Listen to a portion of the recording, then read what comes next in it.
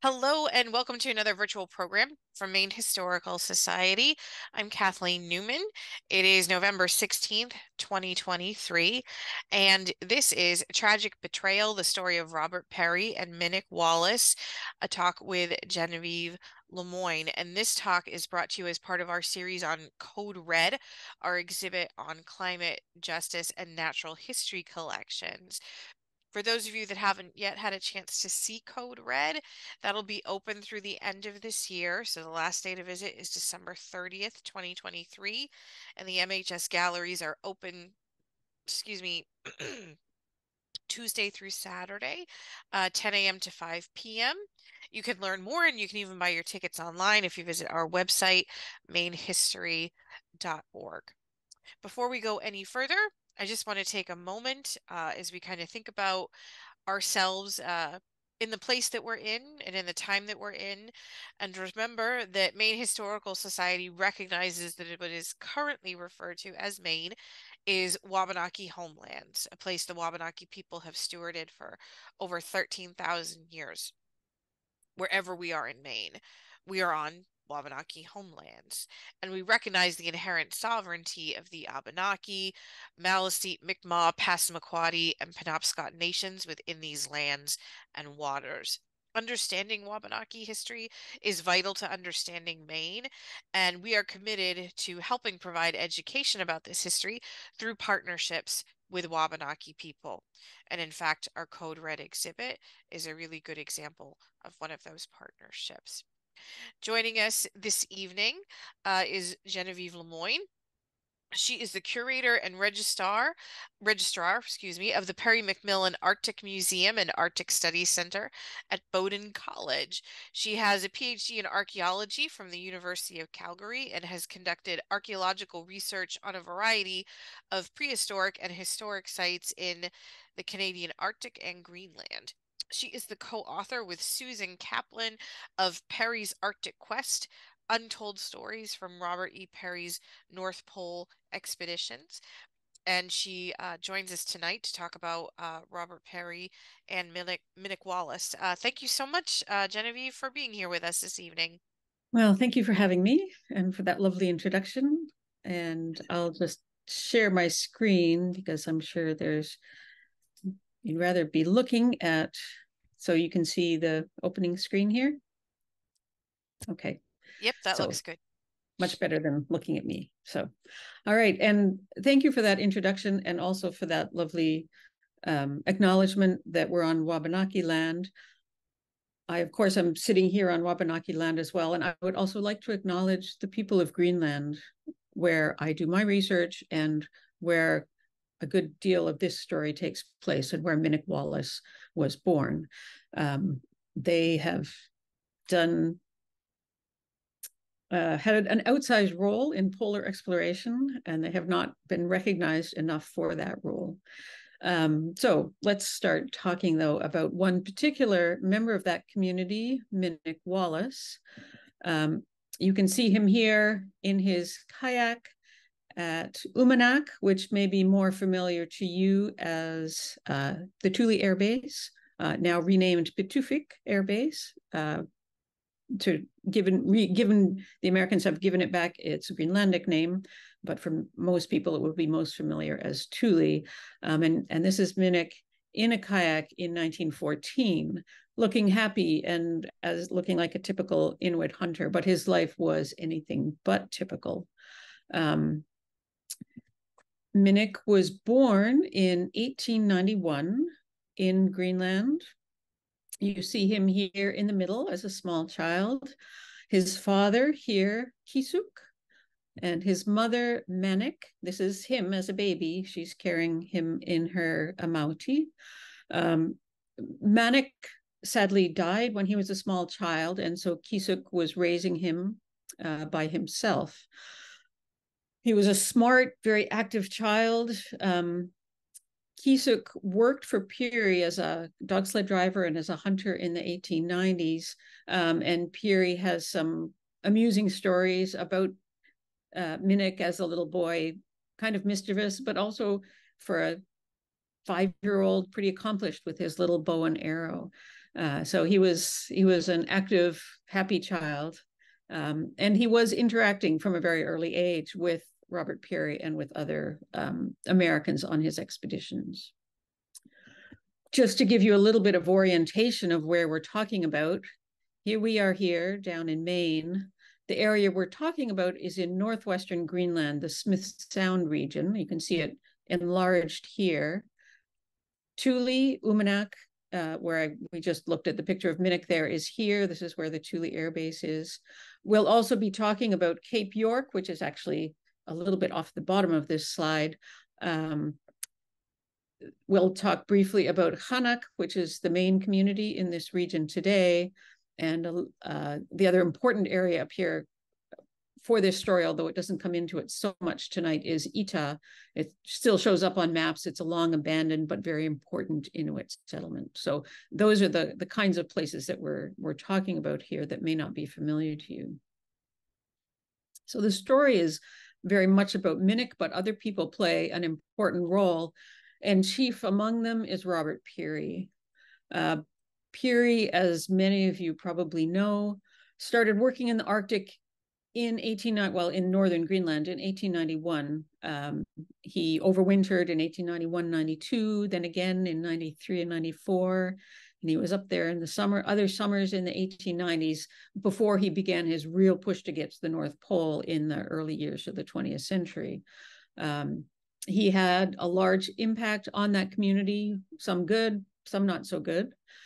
He was often, almost always, in fact, accompanied on those expeditions by this man, Matthew Henson, who plays a small and unfortunately, we don't know enough about what kind of a role he played in Minik's story, but he certainly knew Minik as he knew most of the people in the community. Matthew Henson was in the community. He was much more integrated into the community than Peary was. Peary kind of placed himself as a leader in the community. He was definitely an outsider. He was a person who was respected and trusted, but also feared. And he was not a friendly face in a lot of ways to people in the community. Matthew Henson, on the other hand, was very much admired and respected and loved in the community. He was much more fluent in the language than Peary was. He was considered much more one of them than Peary ever was. He was a key intermediary, really, for Peary between the Inughuit, the people of northwestern Greenland, and this American who was coming into their community over and over again. Peary, on many of his expeditions, collected lots of things for museums, and you can go see two of them in code red right now. There are this beautiful partial narwhal skull and tusk, and this walrus skull with its also dramatic tusks. He gave these to the Portland Natural History Society. They now belong, when that collection was disbanded, they ended up here at Bowdoin at our museum, but they're currently on loan at Code Red, and I definitely encourage you to go see them where they've arranged them as they had been arranged in Portland. These are a drop in the bucket for the kinds of and quantity of material that Peary brought back with him from these expeditions, a lot of which he sold to museums, some of which was given to donors or natural history societies as donations.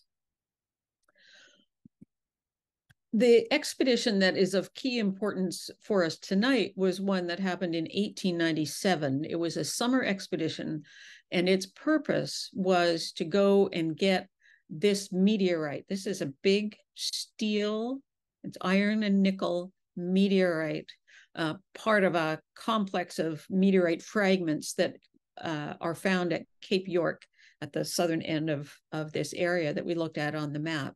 And Peary had brought two smaller pieces back in previous expeditions, and then he went up, and with a great deal of effort and some very skillful engineering, they got this giant piece of iron out of the ground onto a ship and back to New York, where ultimately he sold it for about $40,000 or $50,000 to the American Museum of Natural History. And you can still go see it. It's there in the basement. It's got supports that go all the way down to the bedrock of Manhattan to keep it stable within the museum, but it's still there, as are the other fragments of it. So when they came back with this meteorite, that was big news. But the other news was also that he had brought back 6 Inughuit, 6 people from the community in northern Greenland back to New York. And you can see them here. They are Nutak, his wife, Atagana. Here's Minik's father, Kisuk. This is Aviak, who's Atagana's daughter. And this is Uisaakassak, a young man, a single young man. The white man here, this guy, is Albert Peary, who was an artist who was on the expedition. So here are 6 people from very far away coming to New York in 1897. And their arrival came as somewhat of a surprise, although it was not a total surprise. The other person who plays a big role in this story is this man, Franz Boas, who was an assistant curator at that time of the American Museum of Natural History. Boas is a very interesting and an important person. He is considered to be, in many ways, the father of American anthropology. He spent a year in the 1880s working with Inuit on Baffin Island and published a very, one of the first ethnographies of Inuit called the Central Eskimo, which you can is still in print. I think you can still buy it. And he had some really important, he had a real important influence on American anthropology. He was, for instance, a big opponent of some of the prevalent ideas in academic thought in those days. He was very much against scientific racism, and he worked very hard to show that all people basically were equal, and that the kind of quasi-scientific arguments that people were making to justify racism in those days were false. He was also a big opponent of the ideas in those days of cultural evolution, the idea that Western society was the apex of progression, an evolutionary progression of societies, and that every society other than Western industrial society was inferior. And he argued strongly against that idea. And those are very important formative ideas for American anthropology, and they really were revolutionary in many ways at that time. He wasn't always as forward-thinking as we might like, and he made some missteps in his career. One of them was at the Chicago World's Fair. He was at that point working in Chicago, and he was tasked with developing a section of the World Fair that would showcase the people of the world, the indigenous people of the world. He brought, among other groups of people, this large group of Inuit from Labrador down, and they lived on the fairgrounds and did regular demonstrations for fairgoers to watch them and you can actually find online films of them cracking their whips and riding their dog sleds and doing things that are very, very early film. Boas thought this would be very educational for people. He was rather dismayed to discover that most of the fairgoers saw it simply as entertainment. And in general, this idea of exhibiting people was, in his mind, then a thing of the past. It had been quite common to put humans from other cultures on exhibit in the 19th century. And he sort of caught the tail end of that. And I think this experience soured him on that. But in the 1890s, when he was in New York, he wrote to Peary and he said, the next time you go to Greenland, perhaps you could bring south a middle-aged man who could spend a winter with us here at the museum, and we could learn from him about his culture. I don't know that Peary ever responded to him in writing, but he did indeed respond to him with people, bringing people back to the museum. He brought 6 people back. Peary also had experience bringing other people back previous to this. And so in 1893, Josephine Peary, his wife, who was heavily pregnant, sailed with him to northern Greenland to overwinter for 1893, 1894. And their daughter, Marie, was born in September in northern Greenland and had her first, grew up for the first 9 months of her life in Greenland. And they sailed south in the summer of 1894. And with them came this young woman, Uisaakassak, who Josephine and Marie called Miss Bill. And Uisaakassak spent a year in Philadelphia with Josephine. She was not put on display. She lived in the house as a guest, perhaps helping a little bit with baby Marie. She didn't go to school. Her English was not good enough for that, but she lived just as a member of the family. Peary was still in Greenland, so she was not living with, the family was not complete. It was Josephine and Marie and Bill and Josephine's mother, I think. And then in 1895, sorry, I got the years wrong. It's 1895, she went back to Greenland. The ship that was going to fetch Peary brought her back to her home, and she was reunited with her family, having spent, we don't know whether it was a happy year or not for her. We don't know that much about how she felt her experience went. But it was a successful trip in the sense that she went, she experienced new things, she went back home. Once she got back home, she didn't really talk about her experiences. The stories that we hear today are that people really didn't believe her when she talked about big buildings and, horses and carriages and all the kinds of modern trains, the modern things that she would have seen. And people just thought those things were too fantastic to be believed. And so she got tired of being told she was making things up, and she absolutely refused to talk about her experiences for most of her life. But she went on to have a perfectly happy life in northern Greenland. So Peary had had an experience of one person coming down quite successfully. And somehow then he interpreted Boaz's request to bring one person down in a very different way. And he brought all of these 6 people here. And here they are photographed on the deck of the ship in New York in October 1897. It's really hard to know why he brought so many people. I do know that he had already learned that just taking one man away from his family for any extended period of time was a bad idea, because then there was no one to hunt for the family, and that was a real hardship. Obviously, someone like Uisaakassak, who you see here, who had no wife and a child, you could hardly separate them. But why all 6 of them, we really, really don't know. Some of them may have been eager to go. Uisaakassak, in particular, as a single man, would have been a good candidate to come by himself. But he came very late on, and I think tagged on with the rest of them.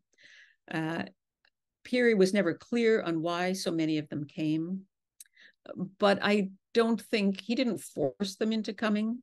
I think perhaps because of Uisaaksak's experience, perhaps they thought it would be a fun adventure. It's hard to know, but nevertheless, they all arrived there in October of 1896.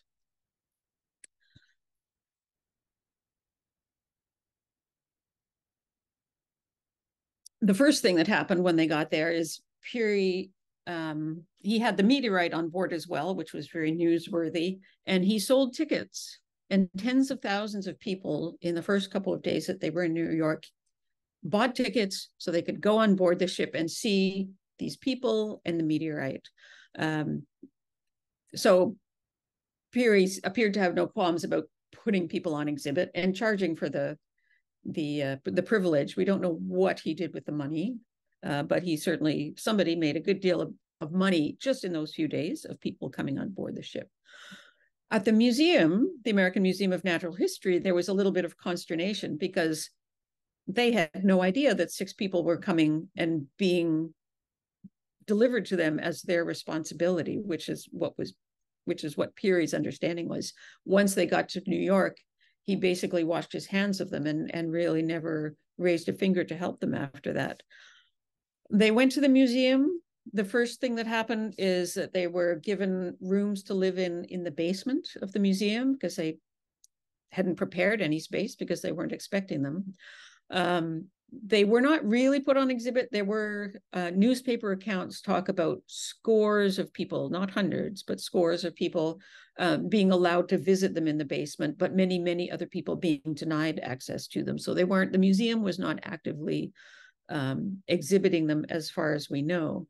And they did what they could for them. They eventually found rooms for them on the upper floors of the building, and during the time they were there, they moved them out of the museum and even eventually out of New York so that they could be out of the city, because almost as soon as they got there, they started getting sick.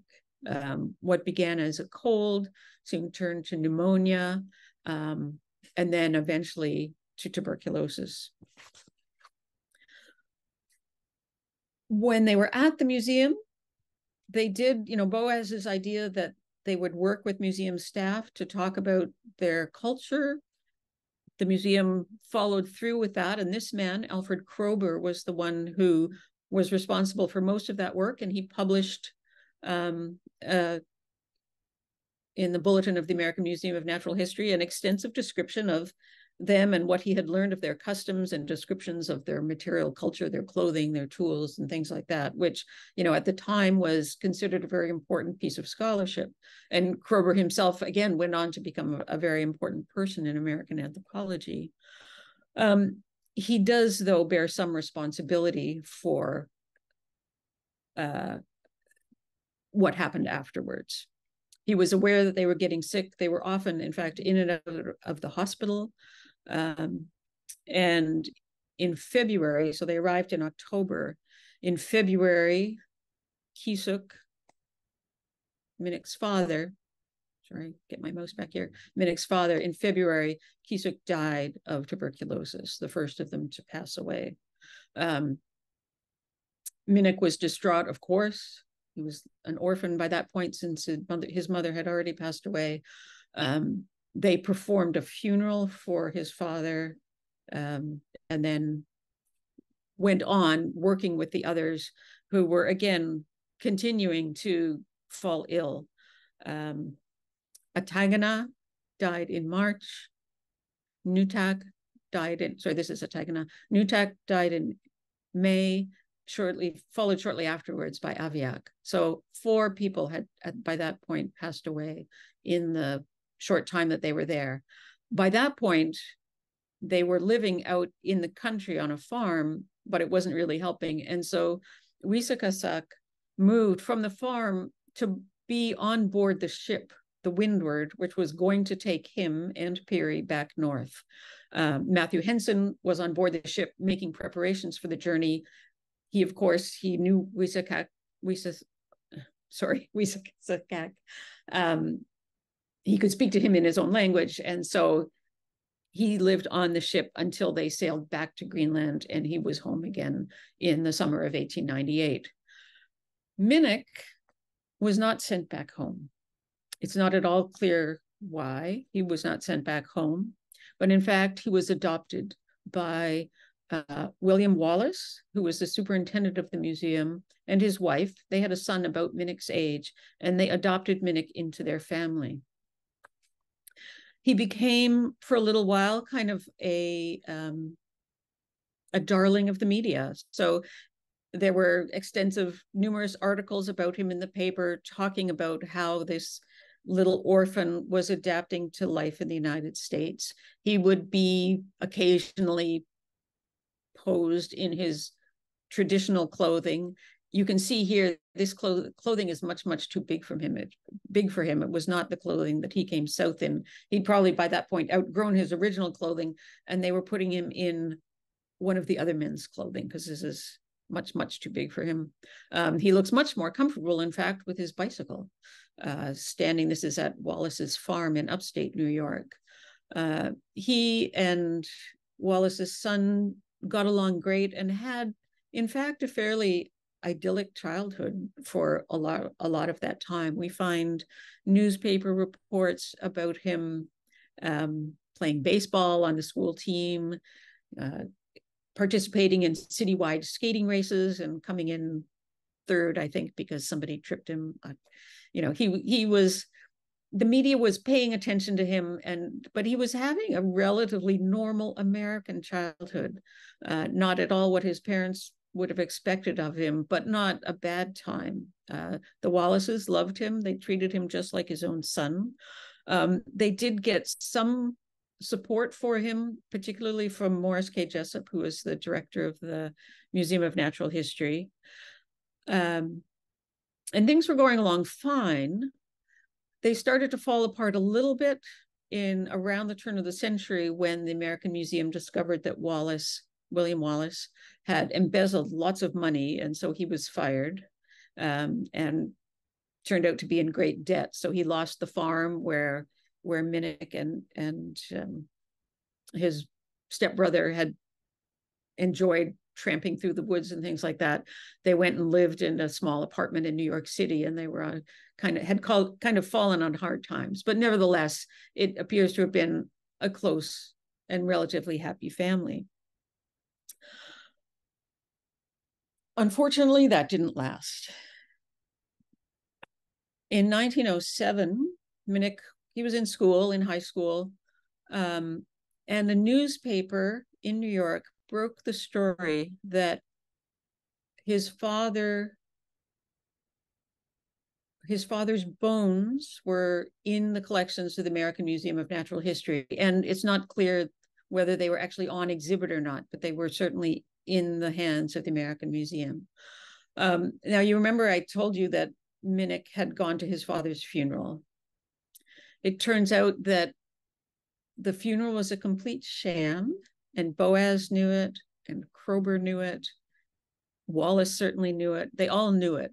The museum, learning that Minik, even as he was only 7 at the time, knowing that he expected a funeral for his father, and Kroeber had learned from the others what an Inuit funeral would look like, they took a log and wrapped that in clothing and furs and pretended that that was Kisuk's body, and demonstrably buried it for Minik so that he could experience his father's burial. In fact, what they had done was taken his body to Bellevue Hospital, where there was an autopsy performed. His brain was removed and preserved so that for further study. And ultimately, his bones were cleaned and added to the museum's collection. The same was true of the other 3 who died. Their bones were all added to the museum's collection and stored there in the museum. Now, as you might expect, Minik, who's a teenager by this point and a fairly well-educated young man, when he didn't go off the rails, he got angry, very, very angry. He petitioned and lobbied for the museum to return the bones of his father, completely unsuccessfully. The newspapers at that time were extremely sensationalist, and so you can see here these two newspaper pages, this one from Chicago, this one from Detroit. The story was syndicated all the way across the country. It was, it was very much sensationalized. You see here, they talk about Mene, the Eskimo boy who came south as a guest of the nation, tells how he has been vivisected in the US. Vivisected, which means a live dissection. Of course, he was not in any sense dissected or operated on, but he was very much emotionally abused, lied to, and he felt very strongly betrayed by the museum and also by Peary. When the museum was refusing to return his father's bones to him for burial, he appealed to Peary for help. And Peary, as he had done all this time, basically ignored him. He refused to give him any help at all. The newspapers ate that up. Peary was always a controversial figure. And so this is from 1908, I think, claiming that Eskimo boy, of course, this is a newspaper, so they're using those antiquated terms, wants to shoot Peary. And perhaps he did say that. We'll never know whether he really said he wanted to shoot him or not, but he really, really did feel that strongly that Peary owed him some kind of help.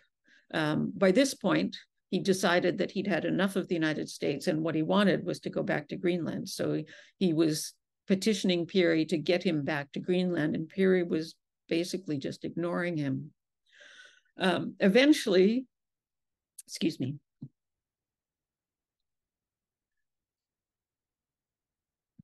Eventually, as the media circus got greater and greater, and it was beginning to look very critical of Peary,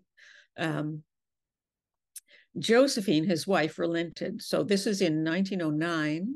Peary is in the Arctic trying for the last time to get to the North Pole. So he's out of the picture. And Josephine relents and raises the money to get Minik on board a ship that's going up to meet the Peary expedition as it's on its way home in 1909.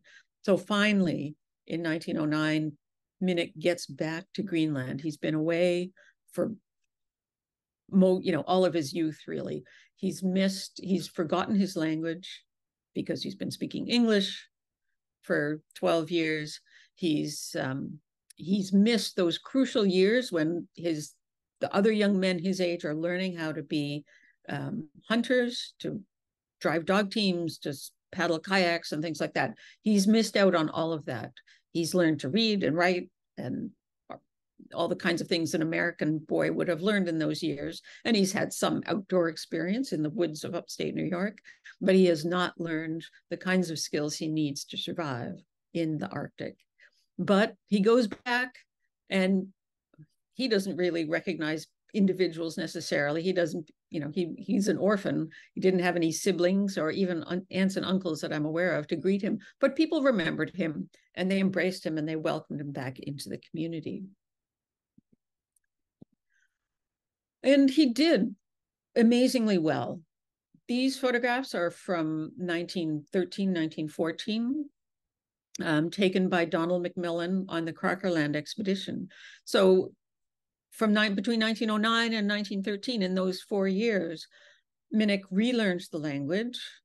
He learned how to be a hunter. He learned how to kayak, all the kinds of skills that to drive dog teams, to be a hunter, all of those things. He did relearn them, and he was managing. Even he'd been kind of taken under the wing of Utah, who was one of the most important men in the community, who had worked for Peary, who'd gone on the North Pole dash with Peary. So he was getting good instruction on how to live in the Arctic, and he'd really made a lot of progress, and he was doing really, really well. And so in 1913, Donald Macmillan shows up with the Crocker expedition, which was ironically sponsored by the American Museum of Natural History. But he comes across Minik, and here's a guy who is fluent in English and very familiar with the ways of Americans, but who's also fluent now in Inughuit and fluent in the ways of the people of those community. So he becomes the perfect interpreter and kind of helper for the expedition. And he begins working for the expedition. And you can see the members of all the Americans here at Christmas dinner in 1913. And here's Minik sitting among them, the only Inuk in that crowd. And he spent a lot of time in those years working for the expedition. And really, I think those were quite good years for him, where he was, they were doing lots of dog sledding. They were relying on his skills quite heavily as they learned the language, as all these newcomers to the Arctic learned to manage dogs and do all the other kinds of things that you need to do to survive. And we can actually see here, this is a little film. Macmillan had a motion picture camera with him. It's going to hopefully load. This is just 2 minutes long. So this is some of the earliest film that survives from the Arctic. It's from around 1914, Minik. And this is 2 minutes that features Minik and Donald Macmillan repairing a dog whip, and then Minik demonstrating and practicing using it. So here he is sitting, and here's Macmillan coming and sitting with him. One thing to notice, this is in the springtime. You can see it's quite warm out. Macmillan is just wearing his shirt, not even a sweater. But look at Minik's footwear. He's wearing the boots he came north in from New York. we know from photographs that he had proper chemics as well. And it's very intriguing. In fact, for a long time, we weren't sure that this was Minik, but the boots and showing the film to some other more knowledgeable people about Minik, we're sure that that is him now. So they're working on repairing a dog sled, and it's not snowing, that's film damage on the film. Or sorry, they're repairing the dog whip. And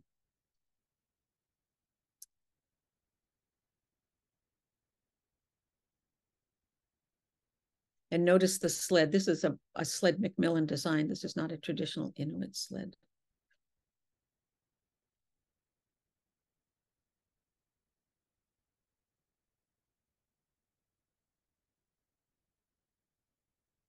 And so this is Minik demonstrating the use of the very, very long dog whip that people use in that community, because the dogs are far out in front of the sled.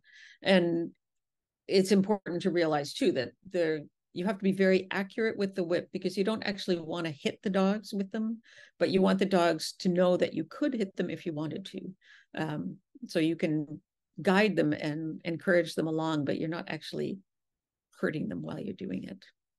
So that's just a view of Minik in action, in a sense, in his element, maybe, but a little bit out of place, as the shoes suggest. So it's not exactly clear why, but as he was working for the expedition, perhaps because he was reminded of his many years in New York, he started to miss New York. He wanted to trade, I think he told someone, he wanted to trade the Northern Lights for the lights of Broadway. And although he seemed to be doing well in Greenland, he decided that he would go back to New York on one of the ships that was associated with the expedition. So he did lots and lots of work, and you can see him here. They're transporting supplies. He corresponded back and forth, arranging work with members of the expedition. But in 1916, he sailed back to New York.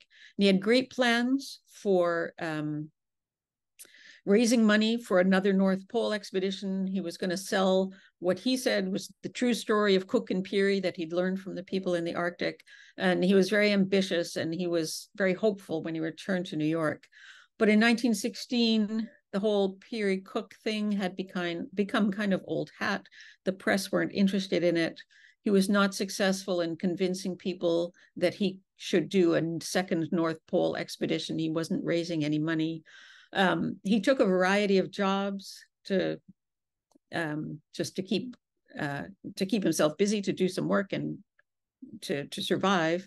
And eventually he ended up, in all places, at a lumbering camp in northern New Hampshire, far away from where he'd intended to be, but nevertheless, apparently enjoying it. It was winter work. They were doing logging in the wintertime in northern New Hampshire.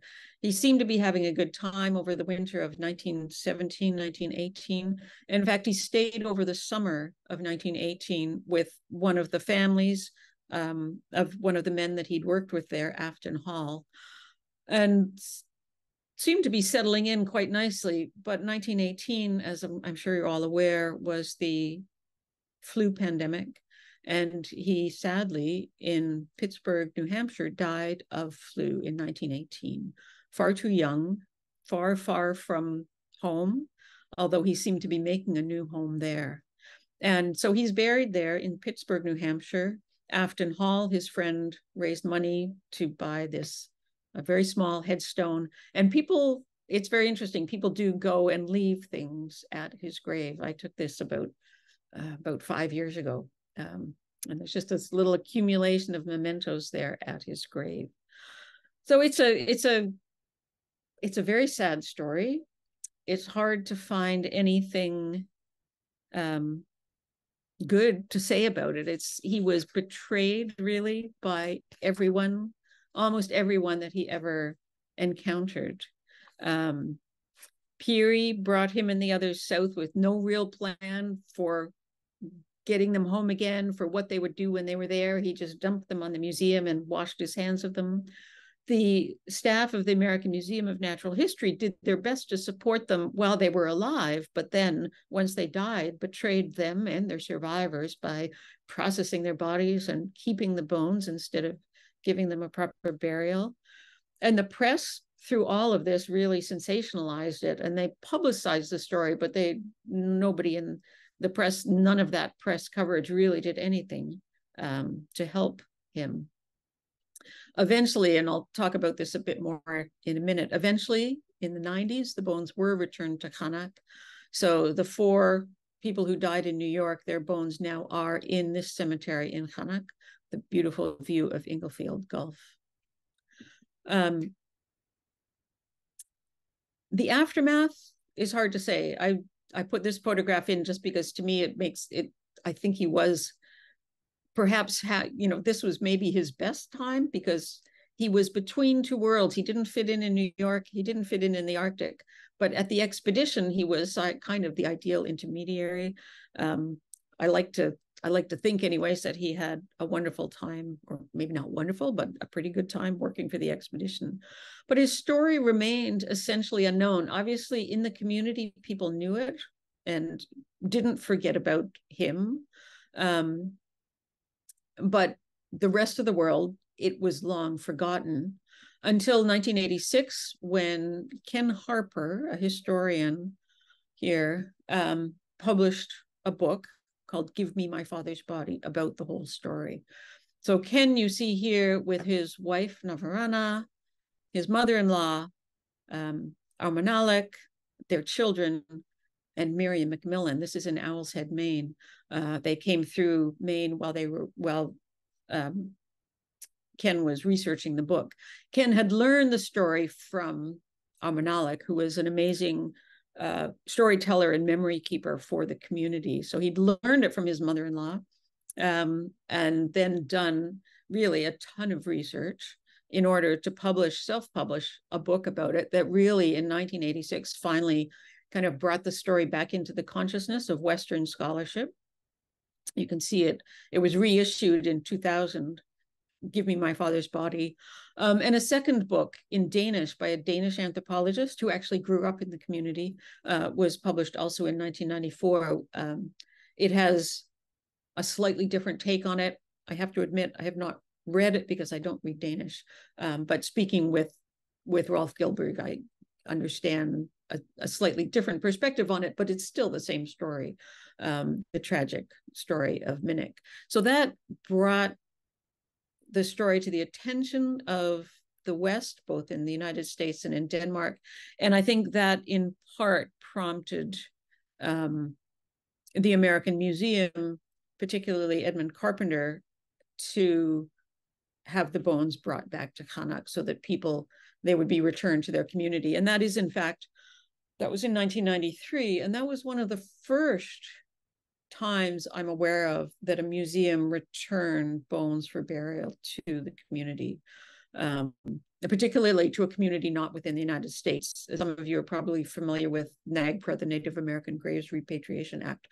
That only applies to burial material from the United States. So it would never apply to these people from Greenland, but nevertheless, the museum eventually in 1993 did the right thing and returned them. The other thing that has come out of it is this film, and if you're finding this story interesting, I would encourage you to watch this film. It's called The Prize of the Pole, and you can stream it on Vimeo, and I'll put the link to that in the chat so you can just copy and paste it. It's a very interesting film in which the director, Staffan Newland, worked with Robert Peary II, who is a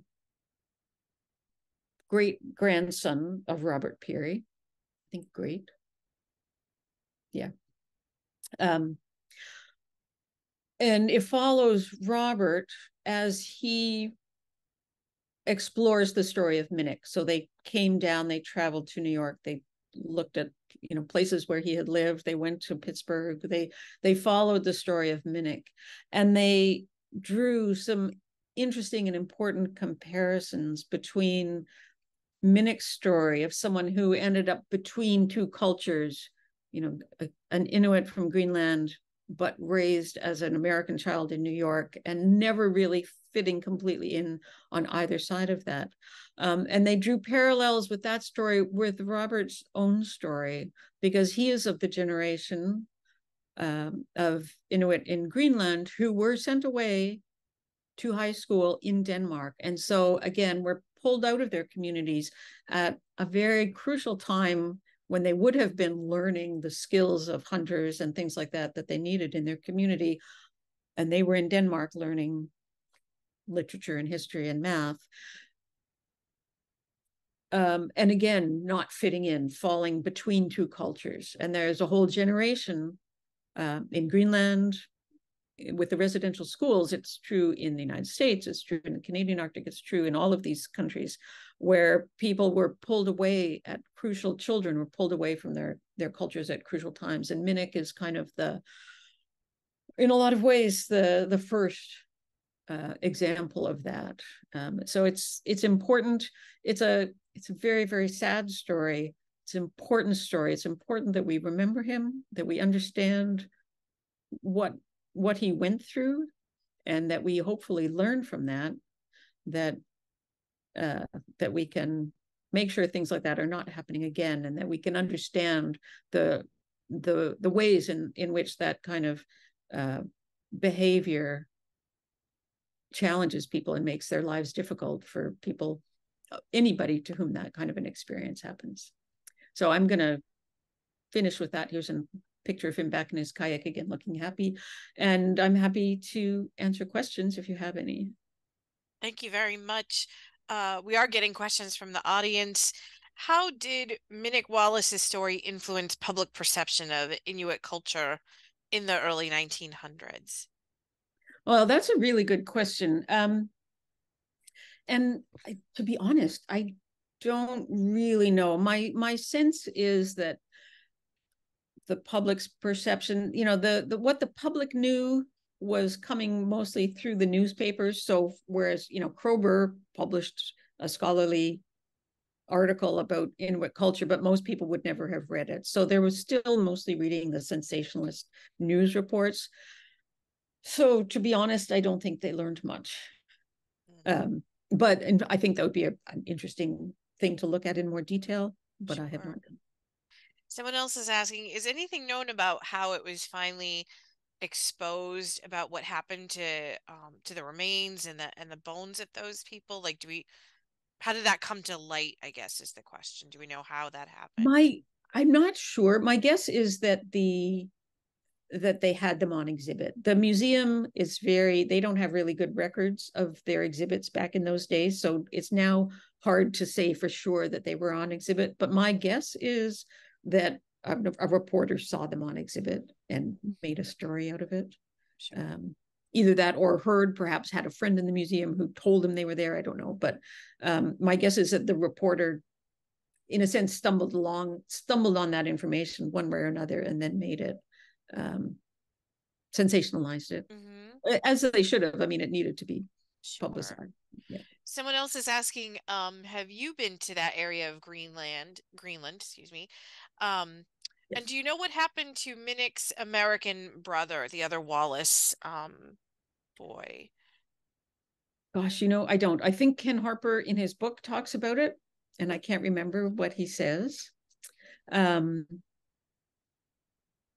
yes, I've been there. I've done a fair bit of research in that community. I've done some historical sort of oral history work in the community with photographs many years ago. And then I've done a lot of archaeological work in the community as well.